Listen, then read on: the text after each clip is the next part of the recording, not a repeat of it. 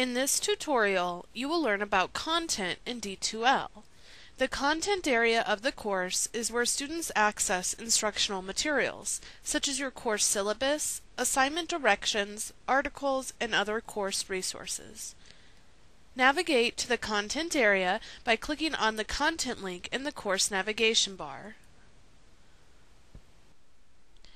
In the content area, you will create modules, submodules, topics, and activities. Modules and submodules are used to organize your content area and are often titled by the topic, unit, or chapter. In our course here, we have one module labeled Syllabus, another module labeled Introduction to Biology, and a third module labeled Species. If we click on the Introduction to Biology module, we see two submodules labeled Chapter 1 and Chapter 2.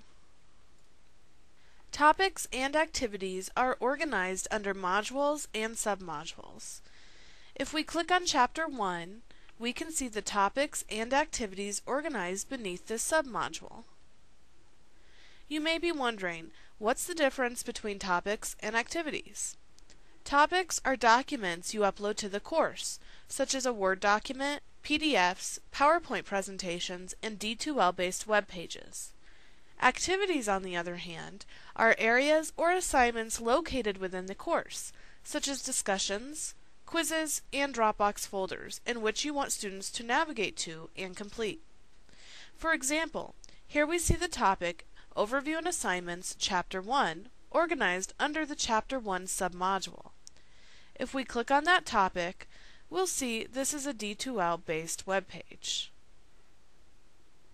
We can move to the next topic or activity in several ways.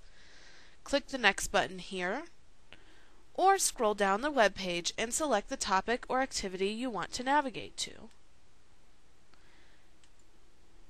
We can also return to the Chapter 1 submodule, Introduction to Biology module, or to the full table of contents by clicking on the links here. Let's return to Chapter 1.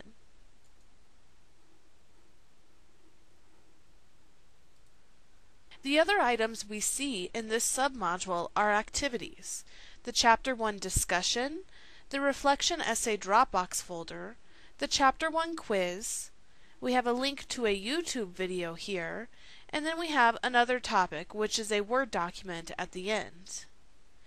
If we click on an activity, such as the Chapter 1 discussion, we'll see the discussion question right here. We can choose to view and respond to the discussion by clicking on the View Discussion button.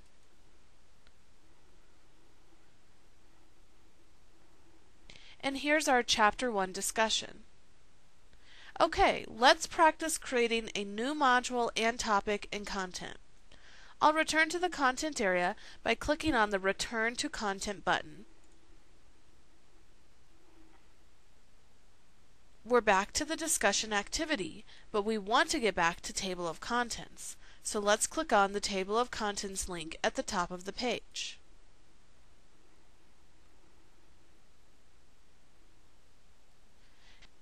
To create another module, simply type the name of the new module into the Add a Module field in the Table of Contents menu on the left. We'll name this module Photosynthesis. Click the Enter key on your keyboard or move your mouse outside of this field to create the module. Here's our new module, Photosynthesis. Now if we want to create submodules, we can simply type the name of the submodule into the Add a Submodule field here. Let's create two submodules. We'll name one Chapter 5. Enter. There it is. Let's add another one. We'll name this one Chapter 6. And there it is. We now have a module labeled Photosynthesis and two submodules labeled Chapter 5 and Chapter 6. Now, you don't have to add submodules to your modules, but I find it helps with the overall organization of the course, which means students will more easily be able to locate assignments and course resources. Now we can begin to add topics and activities to our submodules. If we want to upload a file, such as a Word document, to Chapter 5, there are two methods we can use. You can click on the New button beneath the Chapter 5 submodule and select Upload Files. Then click the Upload button and browse for your file on your computer. Let's select this file. Here's our added document. Click the Done button to upload the file to D2L. And there's the file we added under the Chapter 5 submodule. The other method you can use is a simple drag and drop right from your computer. Just locate the document on your computer. Let's choose the sample essay. Click on the document and drag it straight into the drag and drop field beneath the Chapter 5 submodule. Wasn't that quick and easy? There's our uploaded file.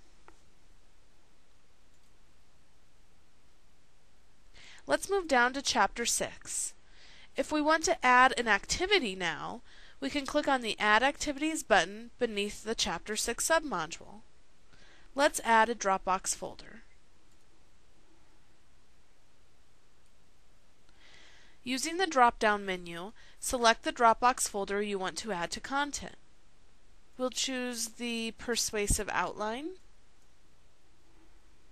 Now, in order to add a Dropbox, your Dropbox folder should have already been created in the course. However, if you didn't create a Dropbox folder ahead of time, you can click on the Create a Dropbox link to do so now. We don't need to do that since we did have a folder created, so we'll just click on the Insert button. And here's our Dropbox folder Persuasive Outline beneath the Chapter 6 submodule. Now, say I accidentally added this activity to Chapter 6, but it was really supposed to go in Chapter 5. Not to worry, just click on the icon next to the activity name, and then we'll drag it up to the drag and drop field beneath the Chapter 5 submodule. And there's our Persuasive Outline Dropbox now underneath Chapter 5. If I need to reorder this Dropbox, say I want it after the final project sample document, click on the icon again and reorder it. And there it is. This concludes the D2L tutorial on content. In this tutorial we learned how to create modules and submodules, as well as how to add topics and activities to the course.